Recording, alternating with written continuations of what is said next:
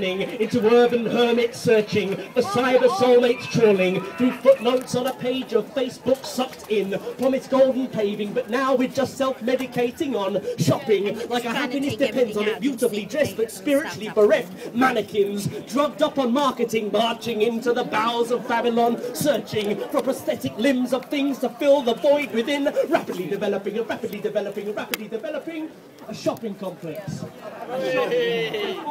I am. So we're suckling on the nipple of formula milk. You gotta work its jobs to pay its rent, and you gotta pay its rent to work its jobs. So we're sharecrop slaves to the throbbing metropolis that eats up souls and spits out corpses. A cancerous polyp on the bosom of humanity, sprawling and malign. A congested, paranoid, self-obsessed mess, bloated and brainwashed by corporate excess, where impatience is a virtue and the eyes of adverts follow you. Yes, you.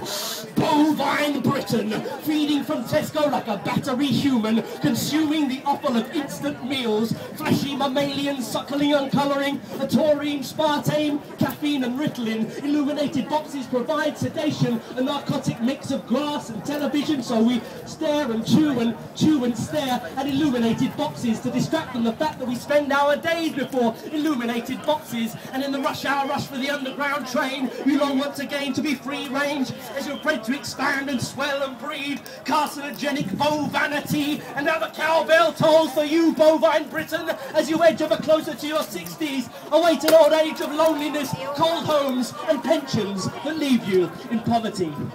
It's the problem with the rat race, is that even if you win, you're still just a kind of half cow, half rat creature. Anyway, I hope it works out for you in London. Good luck with the move. Thank you.